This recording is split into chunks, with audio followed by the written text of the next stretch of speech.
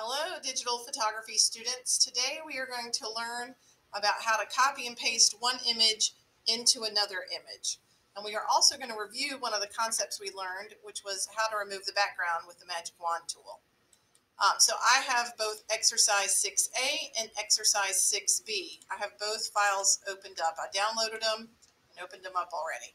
So I'm going to click on my magic wand tool, and I'm going to select the edges. I want to have a feather of about 5, and my tolerance is set to 32. I'm going to hold down the shift key because if you notice there's a little bit of gray right here that I need to, so you can see it better now that I've zoomed in. So I'm going to hold down my shift key, see if that works. All right, that looks really good. I like that. So I'm going to hit the backspace key or delete to remove the background. And then I'm going to deselect all.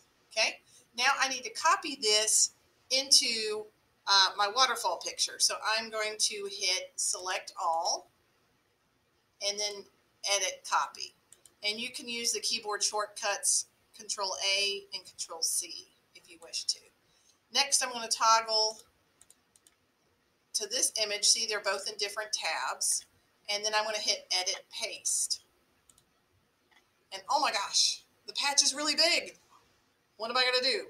So in the new version of Pixlr E, the old version had edit free transform, and it was actually a separate button, kind of like if you're using GIMP, there's a separate button.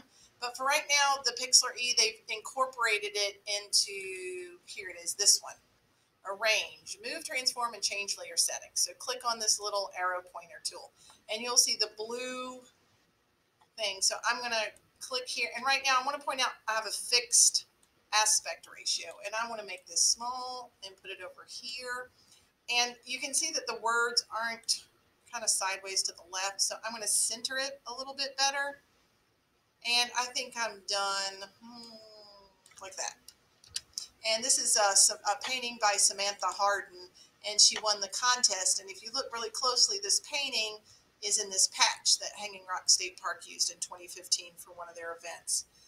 So that is how you incorporate, remove the background, select all, copy, and then paste an image into another one. And you'll notice right here there are different layers, so I can use my eyeball. Well, it's not an eyeball, it's a checkbox. Sometimes it's an eyeball in other software. Turn it on and off. All right, so now all I have to do is file save. I'm going to save this as a JPEG. Remember, don't want to overwrite my original file name, so I'm going to say exercise 6 done, and I'm going to download it. All right, guys, thank you very much. Bye.